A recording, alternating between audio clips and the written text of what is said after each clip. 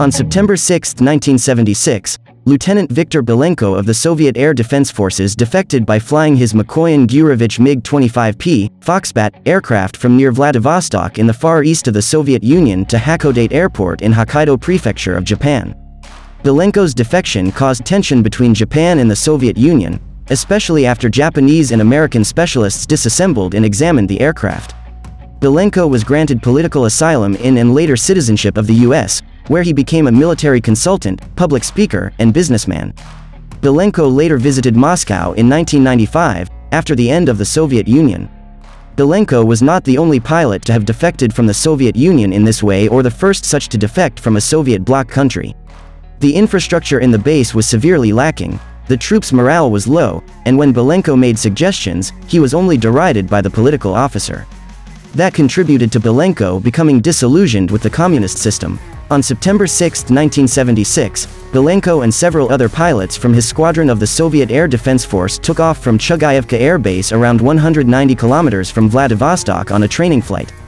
Belenko followed the flight plan at first, climbing before descending rapidly and heading out to sea. At around 1:10 p.m., Japanese radar detected Belenko's plane, and at around 1:20 p.m., two F-4EJ fighters of the 302nd Tactical Fighter Squadron took off from Chito's Air Base near Sapporo. Belenko's map of Hokkaido had shown only Chito's Air Base, and he had planned to land there. The weather was very cloudy and the Japanese ground radar was not able to adequately track Belenko's aircraft. Belenko circled Hakodate 3 times and landed at the airport. Belenko had intended to land at a military airbase and had not planned to arrive at a civilian airport. Belenko was arrested by Hokkaido police for violating Japanese airspace and firearms offenses. When interviewed by the police, he requested political asylum in the US. The Soviets requested an interview with Belenko and for him to be returned to their custody. On September 7, Belenko was moved to Tokyo, and on September 8, the US announced that it had granted him political asylum. On September 9, a representative from the Soviet embassy met with Belenko and tried to convince him to return to the Soviet Union but was unsuccessful. Belenko left Japan on a Northwest Orient Airlines flight for the US. On September 9, the Ministry of Justice gave jurisdiction over the MiG to the Defense Agency. The Soviet Union insisted that Belenko had lost his way and later that he had been drugged by the Japanese. Japanese fishing vessels were seized and their crews imprisoned in what was thought to be retaliation for Japan not returning Belenko and not sending the MiG back promptly. There were fears that there could be a Soviet attack or attempt to recover the aircraft by air or Soviet agents. With multiple Soviet military aircraft bases close to Hokkaido, the F-4EJ fighter aircraft of the JASDF conducted 24-hour patrols over Hokkaido in order to intercept any incoming aircraft. When Belenko left his base on September 6, he had brought a training manual for the aircraft, expecting that he would be demonstrating it to the US Air Force. Given the Soviet pressure to return the aircraft, Japan did not permit the US to take the aircraft or to fly it.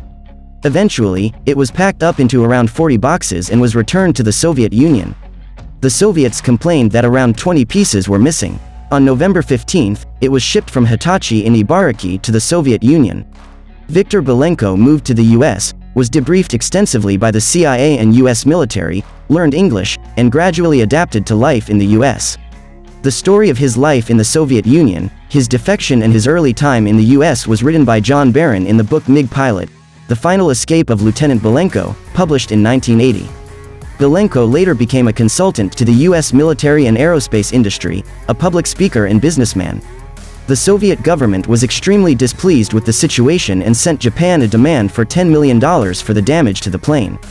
Japan charged the Soviets $40,000 for the damage to Hakodate Airport and shipping costs.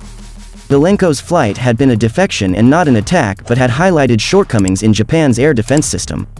Prior to Belenko's defection, the outside world had very little knowledge about the MiG-25.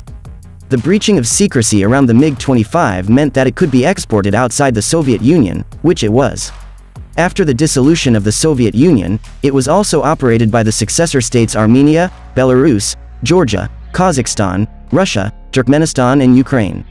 The MiG-31 Foxhound was already in development at the time of Belenko's defection and had first flown in September 1975. Belenko was aware of the Super Foxbat and informed the US after his defection. The MiG-31 was to gradually replace the MiG-25 in Soviet and later in Russian service. The US was unable to keep Belenko's MiG-25P in 1976 but eventually obtained an Iraqi MiG-25 after the 2003 invasion of Iraq.